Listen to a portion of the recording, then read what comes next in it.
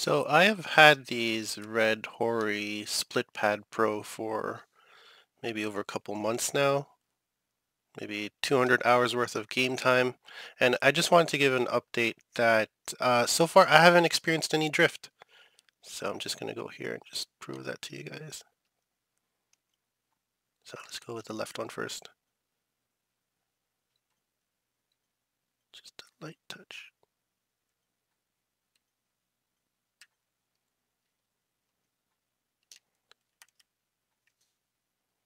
And this one's with the right stick.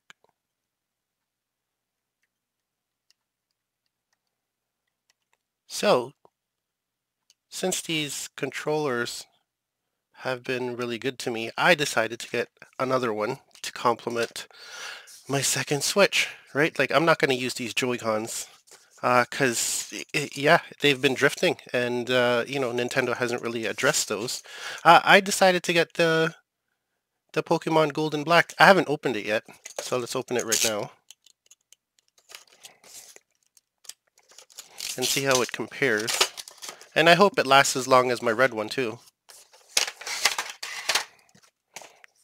That looks nice. Just a different design. Features are about the same. Nothing else in the box but instruction manuals, which we've gone through before.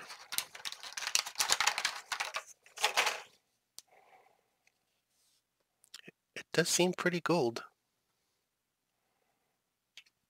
It's more of a matte finish. It's not too glossy. I'm not sure how the fingerprints are. Nothing in the back. So let's leave that there.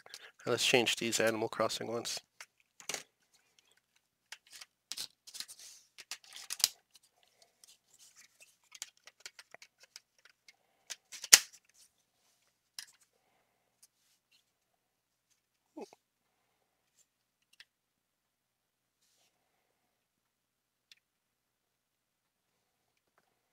So definitely recommend these over using the Joy-Cons, especially if you're using a lot of it on handheld mode.